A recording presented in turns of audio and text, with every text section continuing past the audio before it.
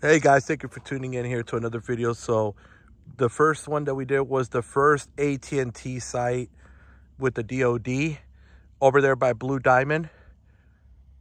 Now this is here, right here. So oh wow, that's 9x zoom. So here's 7x zoom on the iPhone. Look at how beautiful it gets compared to the S23 Ultra. That's beautiful.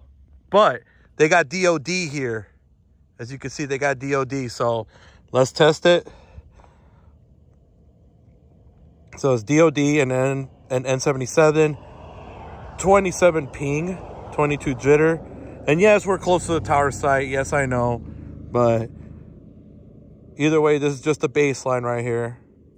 So this is on State Route, I think State Route 157, going to Mount Charleston, Kyle Canyon Road. So 681 down and 72.5 on the upload. As you guys see right here, here's the road that takes you up to Mount Charleston. So let's run the test and then we'll check the spectrum holding right here. So let's see here. So band 220 megahertz, N77 40 megahertz, and then N77 40 megahertz. So as you guys see, the PCIs are different. So 91 on the aggregation, 99 on here, and then 48 for the LT. But look at the RSRP, guys. This is what I wanted to look, because we had to clear this from the last video. RSRP levels are really low, in the 50s. Tower site is right there with the equipment. AT&T and T-Mobile are the ones that do separate PCIs. It's not inter-cell dual connectivity. It's literally connecting from this site right here.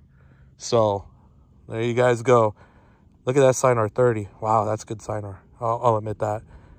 But all right, guys, thank you for tuning into this quick little short video here. We're here and about in the open country, you feel me? And we gotta enjoy. We gotta go up to the mountain and take the beast up. All right, we out. Thank you to all the channel members. Appreciate y'all, and we'll catch you in the next one. Peace. Thank you for tuning in. Remember to hit the like, share, and subscribe button. Make sure to hit the notification bell so you're always notified when we upload content. Have a great one. Peace.